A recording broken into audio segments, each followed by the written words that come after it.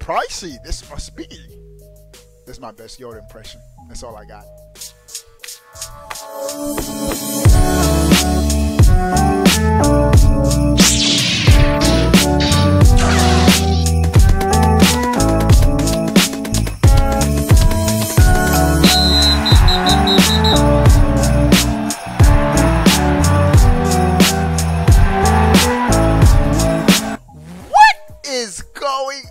Everybody, how are y'all doing? Before we get started with this video, give it a thumbs up. That's right, you see that like button right below the video.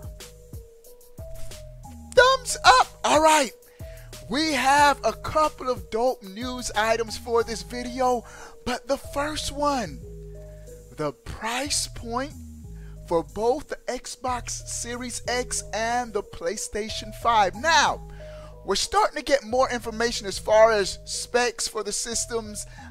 Phil Spencer, after the reveal of the Xbox Series X, went on record to say that this bad boy is 4 times more powerful than my Xbox One X.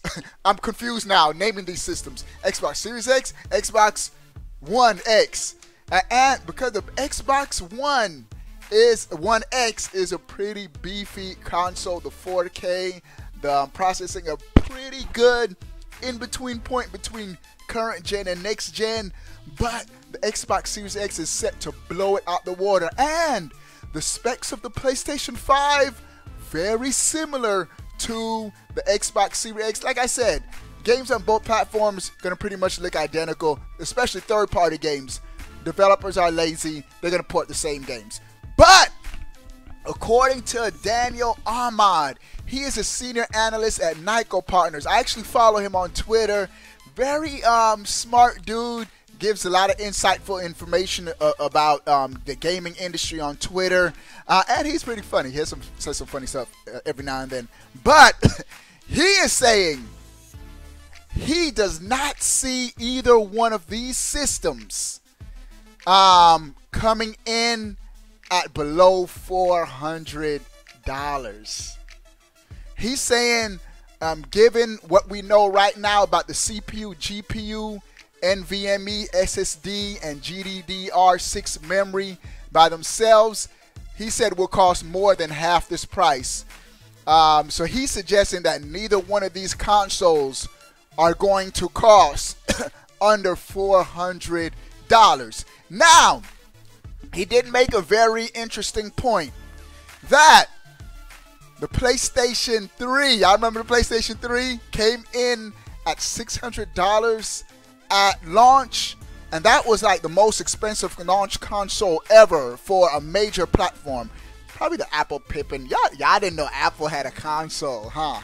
There's a lot of consoles that just died in oblivion and nobody knew about. But major console, the PlayStation 3 launched at $600. But even at $600, which was crazy expensive, the console costs $800 to actually make. The cell processing, that was crazy by Sony. Sony was just feeling themselves after the PlayStation 2. They're like, we could sell y'all a console for $3,000. Y'all gonna buy it. And nobody bought it until they dropped the price. But even though it costs more to manufacture, they sold it at a lower price point and actually occurred a loss by selling the hardware and made up the profits through software sales. And he's saying that both Sony and Microsoft could very well be doing the same thing with their next gen consoles. It's going to cost more than $400 to produce, but I think $400 would be the sweet point. If they could get both systems at $400, which is probably what they're going to target, I say $500 is the max. Realistically, $500 is probably going to be what they come in at, but they're probably going to cost about $700 to make, and both Sony and Microsoft may incur a loss at launch selling the consoles, make up their profits. Xbox has a lot of revenues to make up their profits.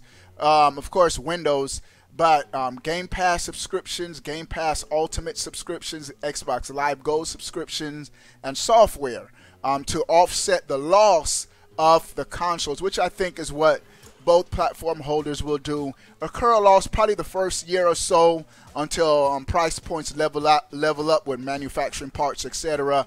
Focus camera. Let me see. There it is. We're back focused. And so, according to this industry analyst, hold your breath for a $400 price point for either one of these systems, which I think they're going to target about 400, 500, occur a loss the first year, and make it up in the long run. All right, next news item. Nintendo has revealed the top 5 most downloaded games in 2019 for the Nintendo Switch, and this list might surprise some, might not surprise others. There's only one first-party game. Interesting stuff. All right, the top most downloaded game on the Nintendo Switch, Fortnite. Fortnite had a great year this year, of course, with the launch of Chapter 2. My only benefit right now playing it on the Switch is the motion aiming. I like motion aiming. I wish motion aiming was in this control. Motion aiming, but the frame rate is too erratic for me. But Fortnite, the #1 downloaded game on the Nintendo Switch in 2019. Number 2, Super Smash Brothers. Of course, wildly popular party platformer. Fighting game. Okay, chill out, bro. I said fighting game. Number 3, Minecraft. Minecraft caught its second wind in 2019. You could credit that to YouTube. Minecraft became wildly popular again in 2019. Who would have thought? I guess it was a rebellion against Fortnite. Number 4, the number 4 most downloaded game on the Nintendo Switch, another Xbox game, Cuphead. 2 Xbox games were in the top 5 downloaded Nintendo Switch games of 2019. Cuphead, one of the best games this generation, not debatable. And number 5, Untitled Goose Game comes in at the number. I get this free on Game Pass. I still haven't downloaded it yet. The number 5 most downloaded game on the Nintendo Switch, Untitled Goose Game. Those are the most popular Nintendo Switch games of 2019, according to this report. All right, next news item. Splatoon dudes went crazy today. Nintendo tweeted out a tweet, a picture of, I think Pearl and Marina, and left out Marina. No, they picked out Callie and Maria and left out Marina. And the internet went crazy that they were teasing Splatoon 3. This was on Instagram. I'm going to pull up the picture now. But lo and behold, that wasn't the case. Nintendo later posted a picture with the missing character and squashed a couple of the rumors that a Splatoon 3 was. And this was the picture. I really think it's not a matter of if, it's a matter of when. There's no way Nintendo is done with Splatoon. Splatoon is such a good shooter, bro. The gameplay, great game. And so I'm surprised that they didn't even start working on Splatoon 3 yet. And then it was 2019. So who knows when Splatoon 3 is going to come out. But Splatoon 3 was supposedly teased, but in fact it wasn't. It was just a holiday post by Nintendo. Next news item. Pretty hyped for this one. One of my must-play games of 2020, Star Wars, the Skywalker Saga. I'm not a fan of the Lego games. I'm a fan of the Lego Star Wars games. Those are the only Lego games I like. Definitely going to be picking this up. Probably on my Xbox One X. Not to be confused with the Xbox Series X, ladies and gentlemen. And the last news item for this video. I thought this was a pretty great, insane holiday deal. You can now get an Xbox One X 1 terabyte console bundled with NBA 2K20 for only $250.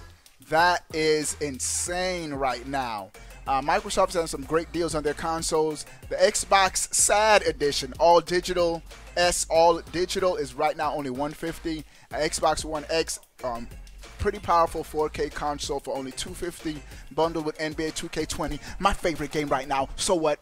For only $250, I think that's a crazy, crazy, crazy deal.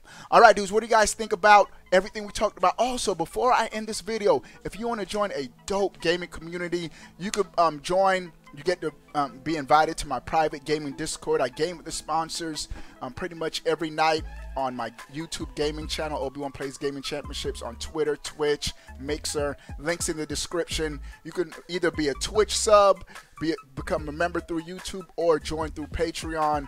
You get invited to my private gaming Discord, and we have a great time. All right, dudes, what do you guys think about everything we talked about? Sound off in the comment section below.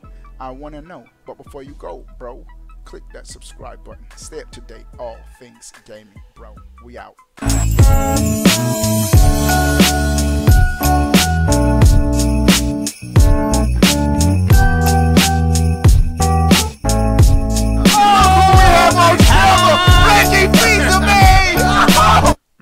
Subscribe? You did.